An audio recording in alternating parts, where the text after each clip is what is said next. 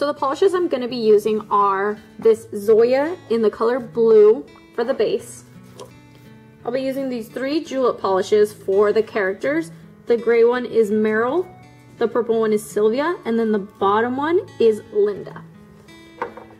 Another color I'll be using for a character is this Shiny polish in the number 8.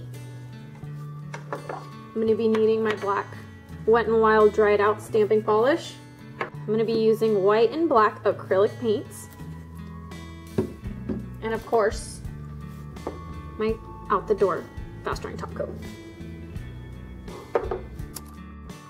So the 2 plates that I used for this were these Hee plates that I got from AliExpress. I'm using, they're Studio Ghibli based, so I'm using all the Studio Ghibli characters on them. I'm going to be using this Totoro right here. I'm going to be using No Face right there. I'm going to be using these 2 characters right there, and then I'm going to be using the little coal specks right there. I'm also going to be using just a little bit of the flowers for some minor detailing. And yeah, so let's get this manicure started. So the first thing I did was apply 2 coats of this Zoya blue color on the nails. And then I added a nice thick layer of liquid latex because we're going to be doing some splatter nail art stuff. So I'm going to be using a small little brush and some acrylic paint with water in it.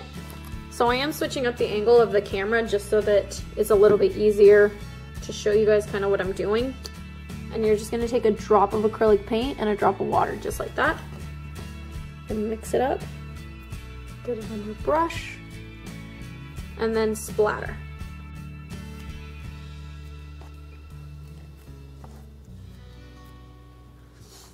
Just like that. I'm gonna add a little bit more.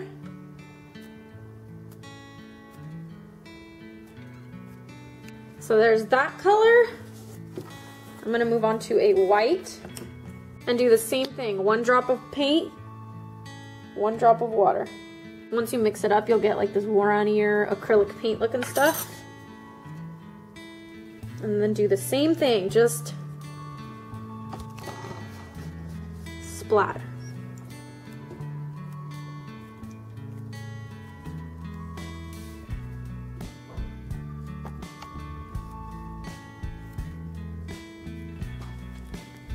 Just like that. Now I'm just gonna go ahead and remove the liquid latex and do some cleanup on the fingers. So to make my life a lot easier, I went ahead and made little nail stickers out of each and every stamp. I did color them in according to what their character kind of looks like. And then, so you fill them, you let them dry, you put a clear coat on it, and then you let them dry for another like 10 minutes. And then they should be easy to peel up. I'll show you what they look like as soon as they're peeled up. So I'm gonna go ahead and start with the middle finger. I'm gonna be doing No Face on the middle finger. And you just kind of squeeze the stamper head and peel up the sticker. And the sticker will look something like that. And I'm just gonna add him about right there. Push down gently. And then kind of just press around the sides. Just like that. And at the end I will cut off all the excess to everybody. So for the next finger is going to be the ring finger. I'm going to be doing the little chipmunk looking character. Same way.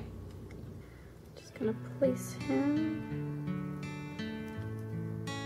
there.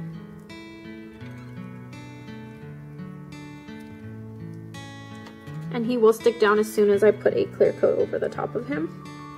So he is going to be getting an extra little acorn added to him. So I'm going to go ahead and add the acorn. And I'll be using my clear jelly stamper to kind of know where to place it.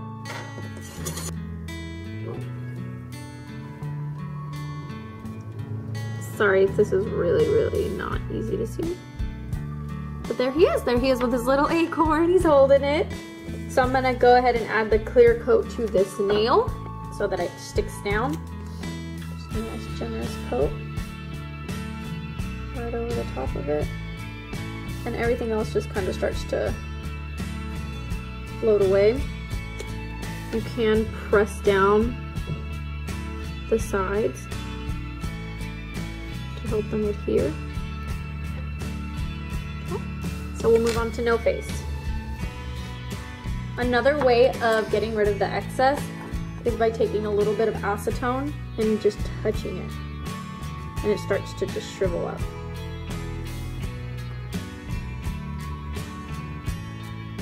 It helps it stick to the nail. And then you still have to add your top coat on top to seal it in.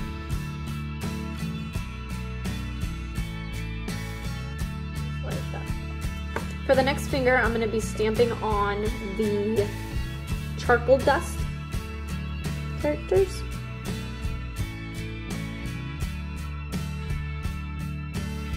That is what that nail looks like. I'm going to have to do some off-camera detailing on this nail.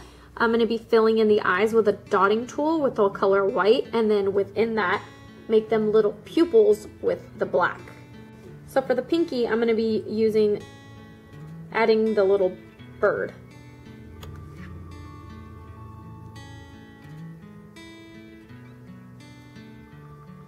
And just like that. Okay. I'm going to add one pupil to him, since he did lose one in the transfer. And I will be adding some little flowers around the side of him. And then I will be right back. All right, guys, so here's the finished results. They were a little bit more complicated than I thought. This is my first time actually using full nails, like your own made nail stickers on nails, but it was a good experience. And we did add Totoro to the thumb, as you can kind of see there. I know it's really blurry. My camera won't focus any closer, but yeah. So I hope you guys enjoyed this Studio Ghibli inspired nail design, and make sure you guys subscribe to my channel for future videos. I put out new tutorials every Friday. So yeah, I'll talk to you guys later. Bye.